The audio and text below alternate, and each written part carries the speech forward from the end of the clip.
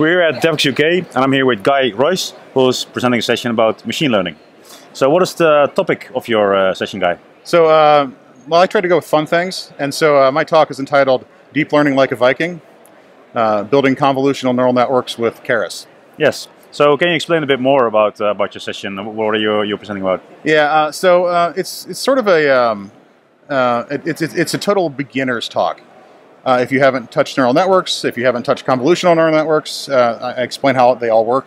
And then I go into a demo where I've built a convolutional neural network to recognize handwritten runes from the Younger Futhark, which is the alphabet the Vikings used to write down all the things that Vikings write down. Yeah. So whatever those were. Awesome, man. I can see a nice parallel with your appearance being somewhat Viking-like, so that's a nice, that's a nice touch.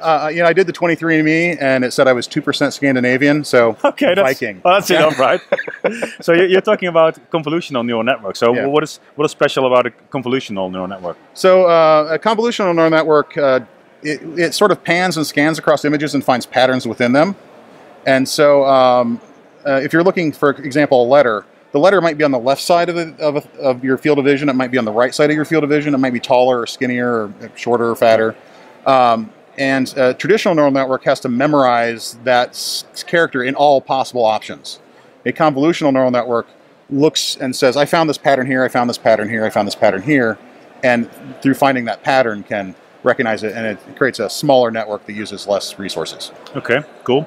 So we see applications of neural networks and machine learning and deep learning becoming more popular. So what do you envision for like the next couple of years? What real world applications will we see with machine learning or deep learning? Well, I mean, a lot of the real world applications we're seeing now, we just sort of don't realize it. I mean, I just got a new iPhone, and it's using Face ID. Yeah. And it's not connecting to the network to do that. There's a network, there's a neural net that's recognizing my face right in there. I'm assuming it's a neural network, and I don't know that. But I think what's really exciting is when we start composing. Right now the neural network is the thing that we're building. And what happens when it becomes the part, and then the thing we build is composed of many neural networks? Yeah. And what kind of things do we start seeing then? And I don't know what that looks like, but I think it's going to be really cool. And well, I think I'm going to go with cool. There's a little terrifying in there too, I suppose, but mostly it'll be cool.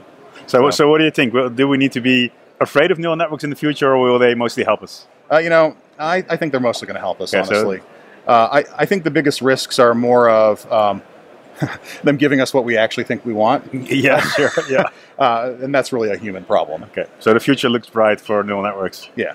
Thank you. Thank you very much. Thanks.